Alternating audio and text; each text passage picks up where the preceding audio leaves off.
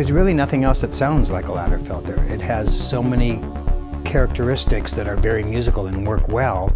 There really still to this day is no other simple, elegant, good sounding way to create this sound. Bob had to solve a lot of problems that hadn't been solved before in designing the early synthesizers. He needed a filter that was voltage controllable, and the reason it needed to be voltage controllable was because we had to be able to change the sound based on parameters, whether it was the envelope of the sound or a particular frequency. It's really the heart of subtractive synthesis, which is the Moog sound. Traditionally, very simple filters were composed of strings of resistors and capacitors, and that made a simple filter, but there was no way to easily control that. There were much more complicated filters that allowed the control that was needed to make a musical filter, but they weren't simple. And what Bob did was use the newly invented transistors, or fairly recently invented transistors, to simulate that resistor and the resistor capacitor.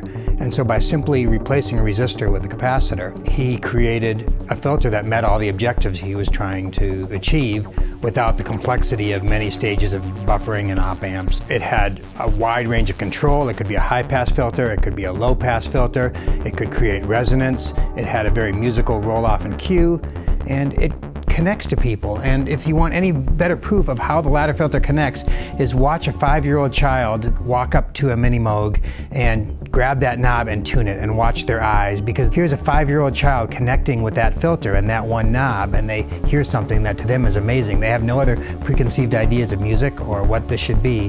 They just know it makes them feel well. When Herb and Bob sat down and figured out what a synthesizer was going to be in 1964, the ladder filter was just one of many voltage control modules. But everything was brand new back then. I believe the ladder filter was invented around 1965. It was presented for a patent in 1966. It didn't get its patent until 1969, but we know that he was using it in 64, 65, in that range. Bob always called himself a tool maker, and so here he was laying out the tools in all the forms, whether it was the oscillators or the ladder filters that we're talking about today, for people to create and people to have what they needed. You can't put a nail in a 2x4 with a banana. And if you're trying to build a house, a banana's not going to get you there. You may envision that house, but you need a hammer. And whether these musicians knew that the hammer they needed was a 24 dB per octave ladder filter, they may not know, but it gave them the tool they needed to create the sounds that they had in their head and the things they wanted and the music that we know today that came through that filter. The ladder filter is important because the ladder filter is the heart and soul of the Moog sound, and the Moog sound is the heart and soul of music from the 60s to the present, from rock and roll to prog rock to R&B to electronic music to country music. There's nobody making great music today that doesn't have that sound somewhere, and that sound is the ladder filter.